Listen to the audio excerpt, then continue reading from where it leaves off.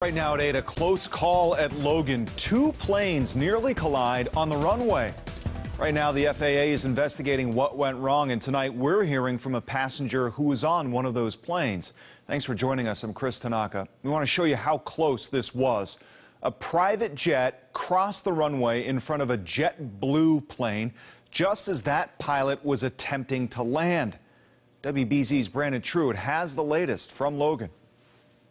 The pilots did a really incredible job. I mean, we came in, it was a scary situation, but it was very smooth. Like, it wasn't like it was a jolting experience. It wasn't a jerky experience. We just went back up into the air and came back around and landed. Adam Johnson was on the JetBlue flight 206 from Nashville, ordered to abort its landing. He says he knew something was off, but had no clue the close call he was encountering, finding out the next day on the news. This is one of the most vulnerable phases of flight.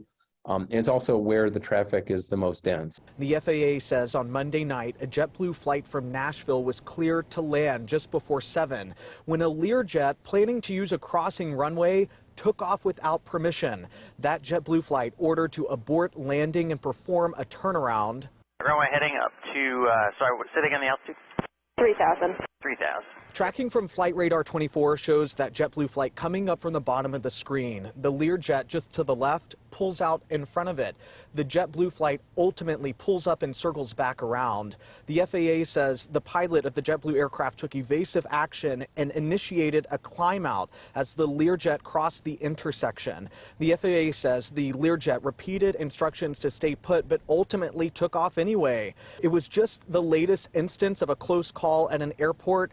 New York's JFK had an instance last month, and Burbank, California had a similar case last week, leaving many wondering what's going on. That's exactly what we all want to know. Robert Sumwalt, former chair of the National Transportation Safety Board, says close call incidents are on the rise, going from around 8 a year to nearly 20 on average, with the FAA now investigating. And they're really going to want to find out, was there a communications breakdown? Was there a distraction involved? For its part, JetBlue says safety at JetBlue is our first priority, and our crews are trained to react to situations like this.